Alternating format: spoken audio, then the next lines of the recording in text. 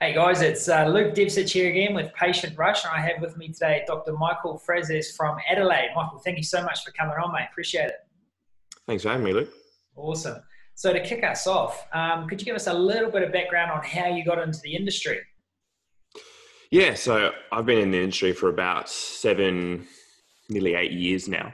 Yeah, So got into dentistry straight out of high school. It was one of those things where I know everyone says it, but I just sort of fell into it. It was just one of those things that I put on my application form. I think it was like fourth down the list or something like that.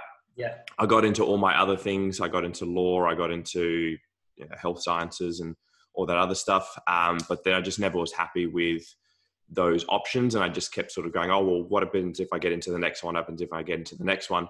yeah. And then randomly one day, someone pulled out of dentistry and they called me up and said, hey, we've got a spot available. Do you want to go in? I was like, sure, why not? And then here I am 8 years later.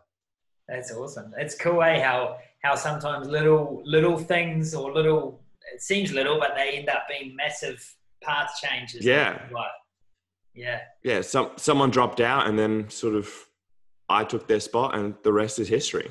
Didn't look back. I think I was in law at the moment at that point, and I just went, nah, let's just do dentistry. Nice. How long into your studies was that? Oh, I hadn't even started. Like I'd bought the Okay. textbooks and stuff, and they called me up. I think it was like 2 days before I was due to start, and they said, "Hey, do you want to just completely change everything?" I Yeah. was like, "Sure, why not?" I bought some pencils. That's all I'd prepared for, really. So yeah, I just had to make a last minute change. Yeah, yeah, nice. Oh, cool. Awesome. And then moving forward, over this last 8 years or so, what's been a principle or a strategy that's worked really well for you as a doctor?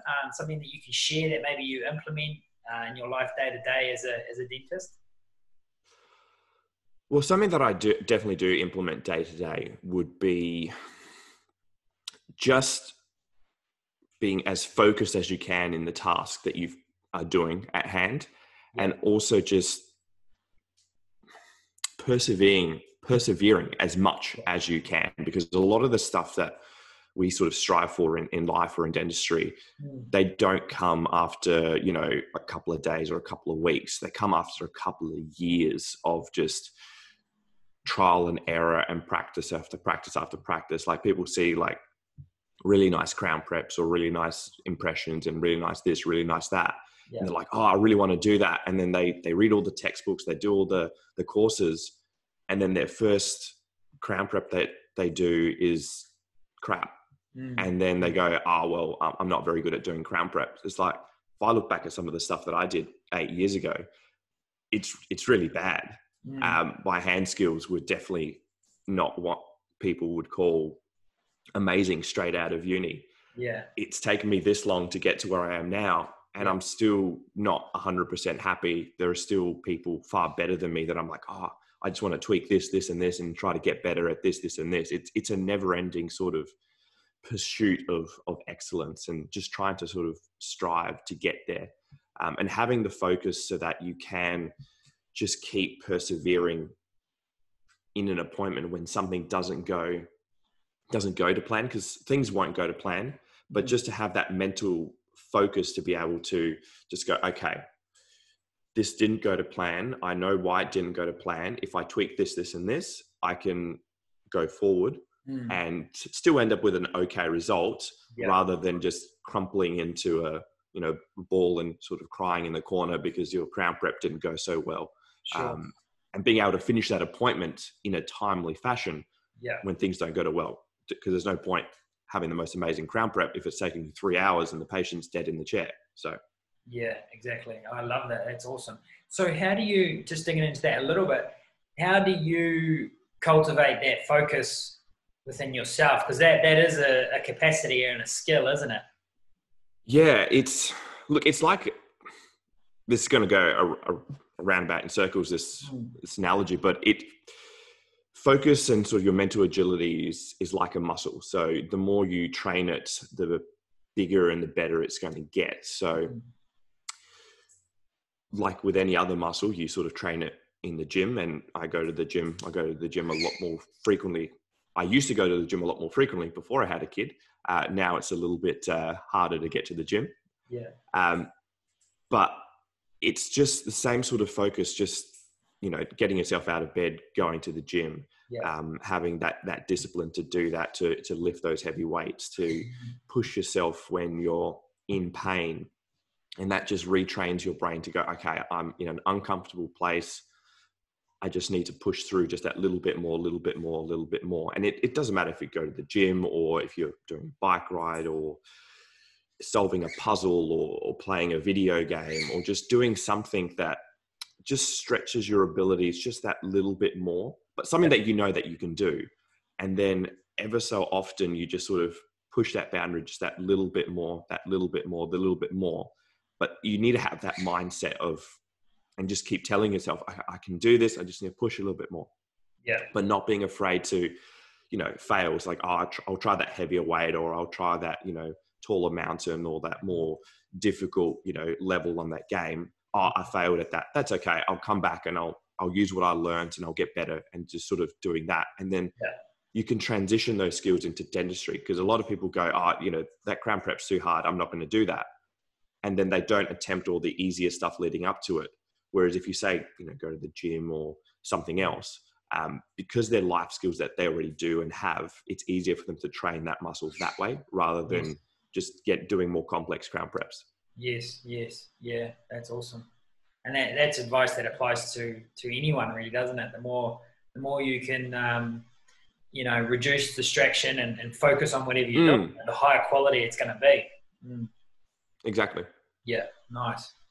Cool. And mate, and so to date, how important has marketing been for you as a dentist, and what kind of marketing do you guys do?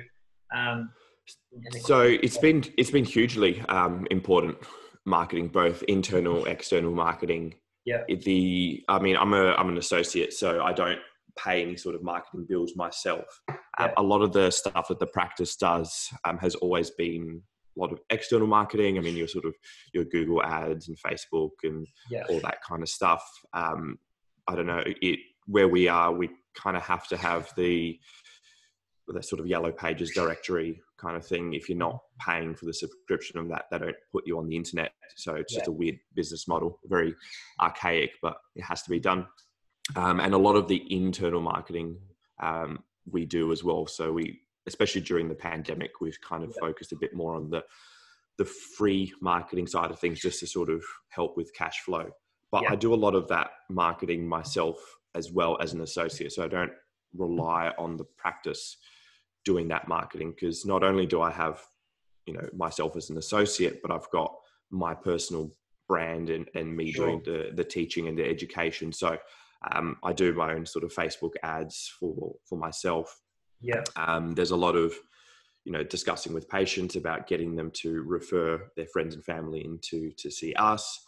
We have like a program where if you're a patient in the practice and we give you like a patient loyalty card kind of thing, you can give that to your friends and family, and it's like an in for those friends and family to then come in to the practice, and then they get like a complimentary examination because they knew your original patient. So it brings people in, because we're quite busy, and a lot of people go, oh, well, they don't need any more patients because they're quite busy. Whereas this is a way in, because it's like a refer a friend kind of situation, and then just gets more people through, or at least gets our name, out there as well. So a lot of the marketing I focus on is the unpaid marketing, but we do a lot of paid marketing, and I do a little bit of paid marketing myself as well.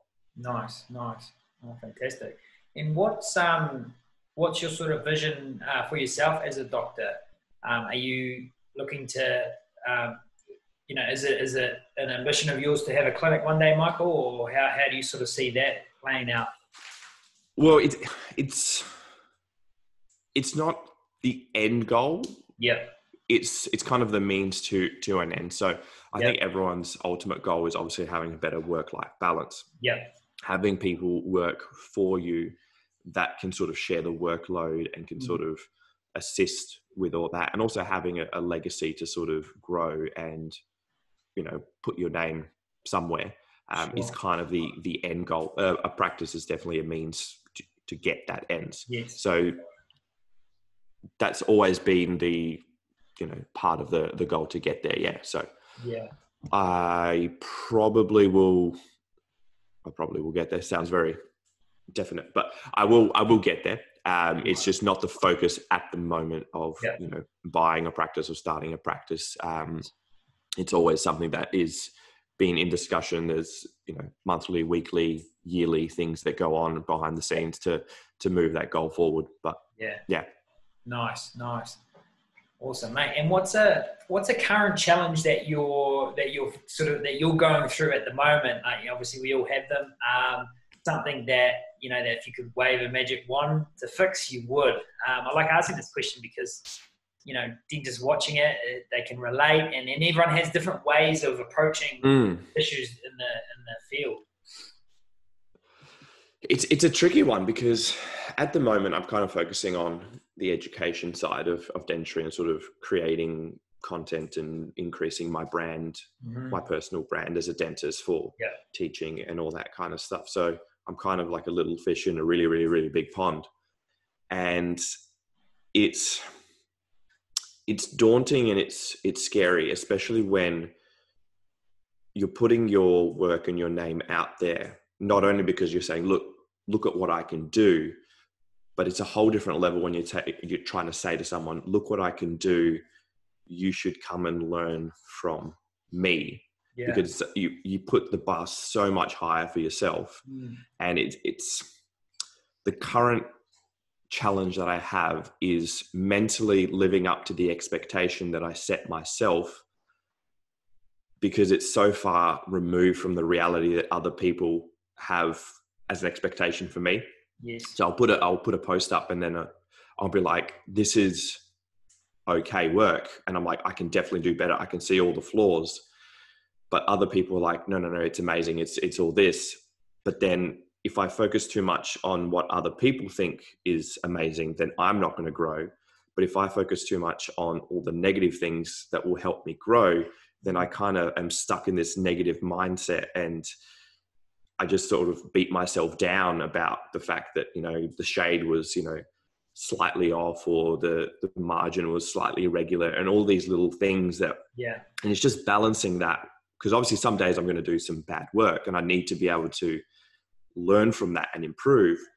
But I can't also focus. It's just, which way do I go on what particular day? And Kate, it's just a balancing act. And it's something that I am learning to work with, because having that self-criticism is important, but you don't want it to be all consuming. And it's a fine balancing act. And it's something that I'm struggling with at the moment. Well, not struggling, but working through at the moment. Yeah.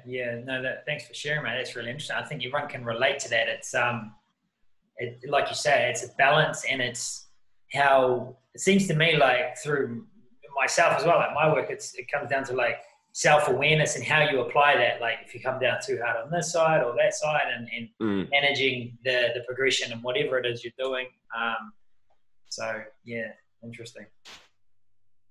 Nice, mate. And to wrap us up, Michael, is there anything over and above what you've shared with us today, any advice that you would give to someone who's maybe just starting, whether they're just coming out of their studies, or they're something you can share to someone who wants to get to the next level?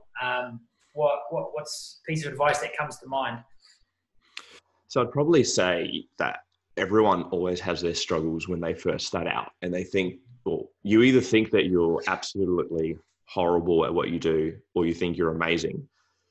You're still going to be worse at what you do when you start than 1 year later, 6 years later, 10 years later. That's just the nature of progression. So just know that you will get better, and just sort of work through the challenges, because we all have them. And then if you have a challenge, an individual challenge on a particular day with a particular person, just sort of, breathe through it, work through that, reflect, learn from those mistakes, and then sort of move forward.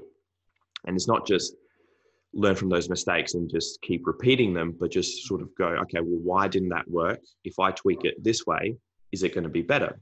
And then you try that and then go, okay, that worked. So then you implement that into your daily routine or your workflow or whatever it is, so that you can just keep slowly improving. It's not, things don't happen in massive leaps. They tend to be just a very gradual progression, because there's little small things that you do daily that's going to influence what you do in 10 years time. So you might as well just start when you first are out and then slowly improve from there.